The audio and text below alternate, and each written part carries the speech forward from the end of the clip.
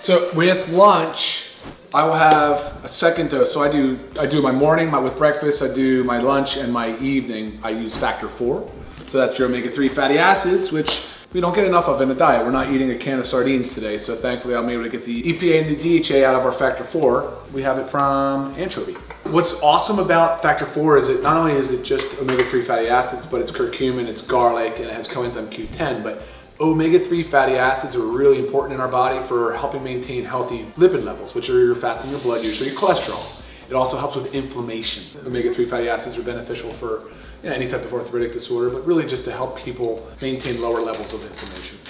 Fish oil, amazing. You should take it every single day. It's for everybody. So beneficial because fish oil is high in omega-3 fatty acids, specifically EPA and DHA, which is great for really everybody for all kinds of reasons, but predominantly for inflammation. So people that have arthritis or just painful joints, aches and pains, that kind of thing. I mean, fish oil has to be on board, but it can be beneficial for many other reasons as well.